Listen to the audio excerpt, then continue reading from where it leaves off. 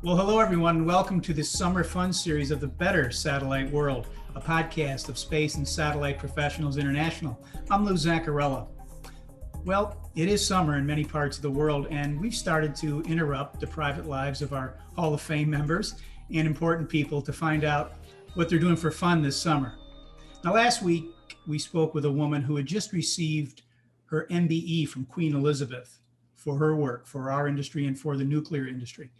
Today, we're going to find out what the woman who has more to do with the development of GPS and its success is up to. And even without GPS, we managed to find her. This series and our Better Satellite World podcasts are supported by our corporate patron members. And I want to shout them out: Echo Star Hughes, Northrop Grumman, Access Intelligence, and the law firm of K&L Gates. The SSPI podcasts are also supported by the 3,000 members of Space and Satellite Professionals International and our chapters around the globe. Thank you, SSPI. Gladys West, no doubt the most famous person to ever come out of Dinwiddie County, made history by helping to develop the global positioning system. When the movie Hidden Figures came out, the spotlight went on this extraordinary mathematician who literally changed the world and whose model is the most accurate ever made of the shape of the place we call home. Now, the U.S. Air Force inducted her into its Hall of Fame in 2018, but this year she really got the big prize. She was inducted into the Space and Satellite Industries Hall of Fame. I joke about that, but it shows you her influence on both government and the commercial side of our industry. You've seen her interviewed in many places about her life and work, but today we're going to ask her and her daughter, Carolyn, what's going on this summer. Good morning, ladies. Good morning. Good morning. Well, it's great to see you. And Dr. West, I appreciate you all moving to the front of the house to talk to me today. I know you don't do it this early. You're welcome. It's great to see you. And you both look so lovely and fresh in the morning. First question I have for you, Dr. West, do you want to go surfing with me out at Montauk in Long Island? Do you have a surfboard? Well, I can get ready to go. Okay. Well, I figured out you could maybe figure out the coordinates between the wave and the board. We could get a good ride and not crash. So, all right. So we'll pack you up, Carolyn. You know, you have to bring your board too. Okay, I'll be there. All right. Well, you know, my question though is really, you are noted as one of the hardest working people in the history of the industry, and I know you said in an interview that your mom identified you as someone special. You know, yes. Very special characteristics. But you also said you didn't have a lot of fun as a kid. You were kind of working. You didn't do what the normal kids do. Now, I have to ask you, you know, you're in the Hall of Fame. You're like a big star. What do you do for fun now this summer? Well, fun is different at this state of my life, you know. At an earlier state, I was more serious, and I had to sort of go for it and, you know, set up for my life and however I was going to survive and be successful. I mean, I had a whole lot of responsibility, but now I feel like that I've just about made it. And so I should look for all the good things and to enjoy what I have. And I'm really having a good time, even though I may tell you that I get tired or something. But one thing I plan to do this summer is just sort of touch base with a lot of the people and friends and all who have supported me on my journey. And I started a few weeks ago, and last week I had, or this week I guess I called 2 people that I knew. I didn't even have the telephone numbers. I had to go look them up and find them and this kind of thing. And I was so surprised when one says how much she enjoyed my book. Oh, nice. You know, so that lifted me up too. So I'm getting a lot from calling and talking to them. Right. Yes, and I would agree. You've just about made it. No question about that. So Carolyn, she's going to be, visiting friends. How about you, actually? What are you doing this summer? Well, I'm going to take the summer to kind of just recharge. It's been a busy year promoting her book, and she's had a lot of appearances, and she's taken a break now. So I am going to find other ways to promote it without, taking her out, to give her time to rest and just recharge, refuel, and enjoy family. Yeah, re-energize. By the way, just so for our readers' edification, and we'll put this up. What's the name of the book? Title of the book? It began with a dream. It began with a dream. Yep, which is of course Gladys West and Marvin Jackson. Right, and of course that was what you said when you gave your acceptance speech into the Hall of Fame. It began with a dream. So that's very good. And boy, it certainly did. I have to ask you, when you're having fun this summer, promoting your book, and calling your friends, do you ever go back to Sutherland, Virginia on holidays to visit, and look around and touch base? Yeah, yes, we do. We were going back regularly until the pandemic came. And we would stay for a few days at a time. We have a little house down there that's all finished up, redone. My parents used to live in it, and redone. And so it's nice and pleasant just to come down there and lie out and have a lady that come to clean up and do that kind of thing. So we enjoyed the little house down in Sutherland. We don't visit many people when we go down there. We just get down there and rest, lie out and go out to eat and talk to people. And what's it feel like to be back in Sutherland? I mean, I grew up in a small town too. I live in New York, and when I go back, I have all kinds of memories. What is the most striking feeling you have when you go back to your hometown now, coming back as a conquering hero? Yeah, I guess it's just wonderful. Sometimes we have a lady who helps to clean, so sometimes we have to take her home after she finishes, and just a strange, wonderful feeling to go down the same highway. And I saw that highway very different when I was little. But now, the farms are gone. People have beautiful homes built along the road, and just seeing how they have materialized in terms of keeping their surroundings and everything taken care of. They're interested in more than just themselves. And apparently they are progressing as far as saving what the community needs. And that is a lot of being interested in the people.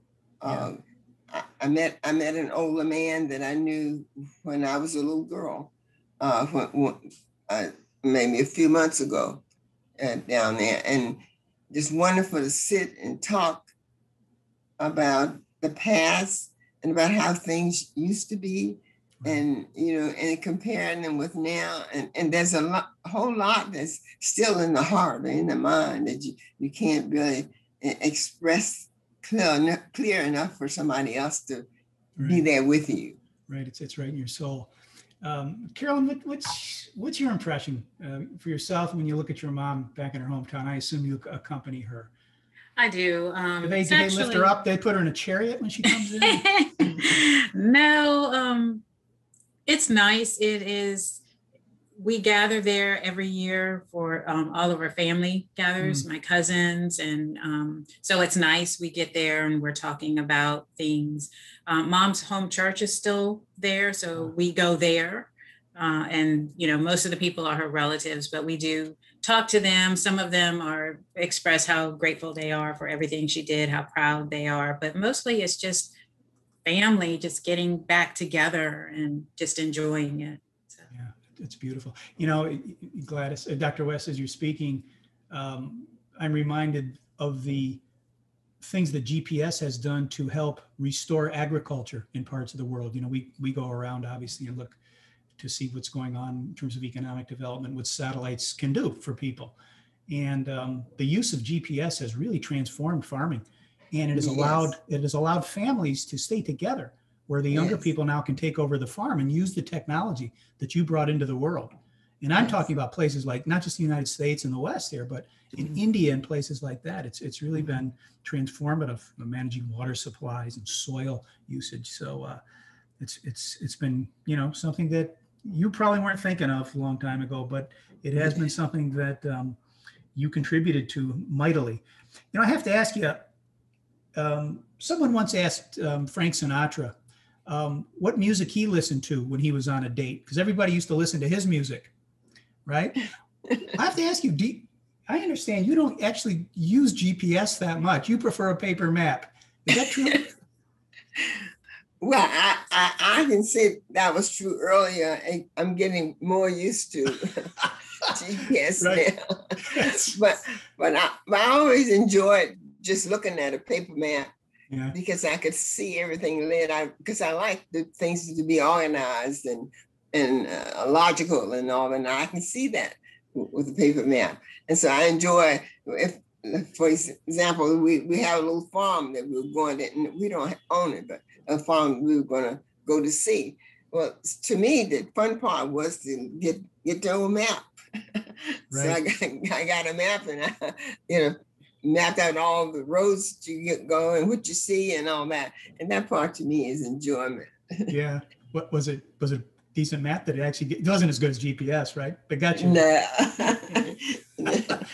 No, we also do GPS, but we do that more formal. If Yeah, I'm right. driving and I use GPS, they're in the back seat with the map. Yeah. Is that right? You're using Yes. GPS and they're back there reading the whole map. Yes. I love that. I love that image. But, you know, I saw you did, I think it was on Black Excellus, there was a program on you, the 10 things you didn't know about Dr. Gladys West. And you were referring to that using the paper map. I think that's where I saw it. But you said something that was beautiful. You said, I trust my brain. I have to ask you, what did you mean by that? Is there something about the human brain that you find, based on your work with mathematics, so elegant that it can really never be replaced? Or is there something deeper than that? I guess I didn't mean to be conceited or anything, but you have a tendency to know that you know, and know when you know. Right. And know that it's true, and you worry about somebody else because you didn't prove it yourself or check it out yourself, and just always wanting to get things right, I think, make you do that kind of thinking, not trusting others as much as you trust yourself. Yeah, trusting your own instincts. Yes. Carolyn, I've got two quick questions. I'm going to ask you one of them. What was the most fun you remember your mom having? Growing up? Yeah, in the summer. I think family vacations. We used to take a family vacation with her sister and her family, and my grandmother used to go. I think she relaxed more then. Probably. That's probably the most fun. Yeah. I mean, you know, obviously she's such a hardworking person, right? She is. It was really a time when she just chilled, but then got back to work. Dr. West, last question. It's been a quick one. What's your favorite song? What's my favorite song? Oh man, I have so many of them. Help me out, Carol. Yeah, I can ask you to sing it. I just want to know what it is. That's a sin. He said he just wants to know the name of that. I would say How Great They Are by Art. How Great They Are? How Great Thou Art. Oh, great, of course. Yeah. You know, I have so many more questions to ask you about that subject. Maybe we can do this another time. But I've got to let you go because I know you want to get back to the house and relax a little bit. But, I mean this sincerely. I do a lot of these. We talked to obviously all kinds of famous people, your peers in the industry who have done great things. For me, this is just one of the biggest thrills of my life. And I really appreciate you making the time to meet me and to do this and to share with me what you do for fun. Thank you. Thank you. Thank you. Thank you both, Dr. Gladys West and her daughter, Carolyn. Well, that concludes our visit with recent Hall of Fame inductee Gladys West and her daughter, Carolyn. Many thanks to them both for sharing part of their morning with us. And many thanks to our corporate partners, Northrop Grumman, EchoStar Hughes, Access Intelligence, and the law firm of K&L Gates. We thank them for sharing their money and support for the Better Satellite World podcast. Well, join us next time when I check in on a former Promise recipient who founded one of the premier startups in the industry and has recently opened a new brewery in upstate New York.